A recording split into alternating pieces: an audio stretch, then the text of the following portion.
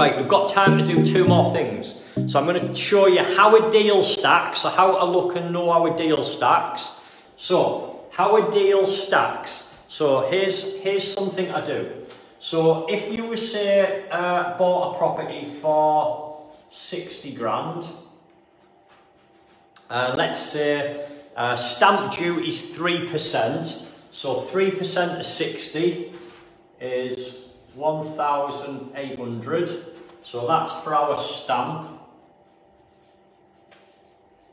Can you see that? So that's stamp 1,800. Let's say we've got solicitors' fees, £1,000 for ease of maths. Let's say we've got valuation. Let's say that's £1,000 for ease of maths.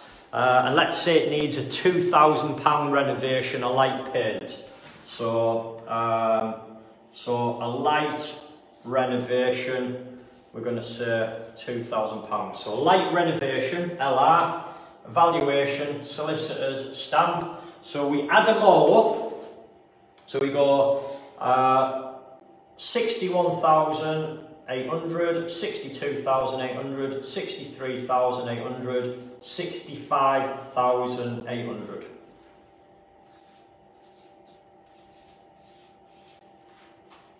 £65,800 is our total figure. So, what you need to do now to know if the deal stacks is if you go on Rightmove, there's a tab, you can search sold prices. Now, it's essential that you find sold prices. Don't ever look at what they're on the market for, because it doesn't mean anything. There's no hard evidence, and everything that I do, everything that I teach is hard facts. So you've got to make sure you've got the facts. So, if you go on Rightmove, you can go sold prices, and if you put the postcode in of that street, you can check what the houses have been selling for. So I'm going to show you a calculation.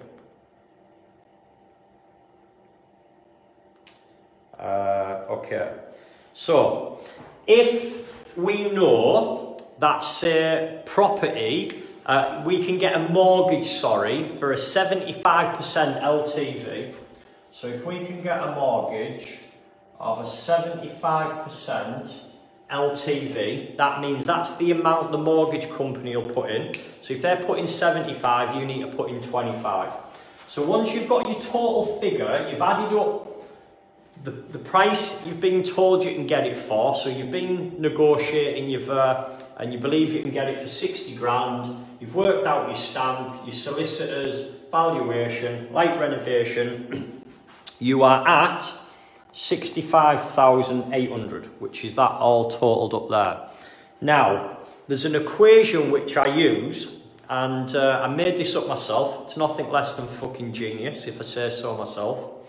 So, if you divide that figure by the loan to value, so all we do is we divide it by 0.75 equals, we end up with that amount there. And that amount is 87,733. 87,733. So you might be thinking, what the fuck's that figure? Let me tell you. So, that was the total amount. This is the amount now, because we divided. So all we did is we got that figure there. So I'll do it again. So 65,800. So 65,800. And then I just divided it by 0.75 equals 87,733.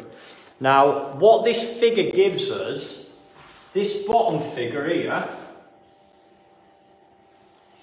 that's the amount they have to be selling for on the street in order for you to be able to recycle all your money back out.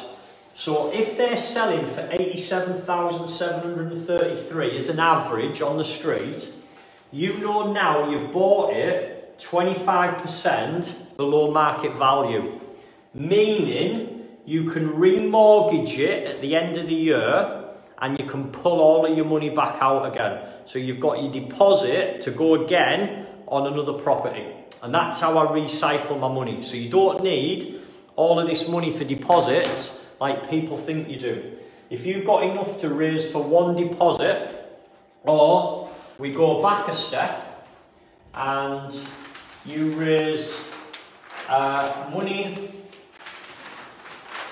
by getting creative, using bridging finance, and then you've created your money back out of the deal, that money you gained can now buy property too.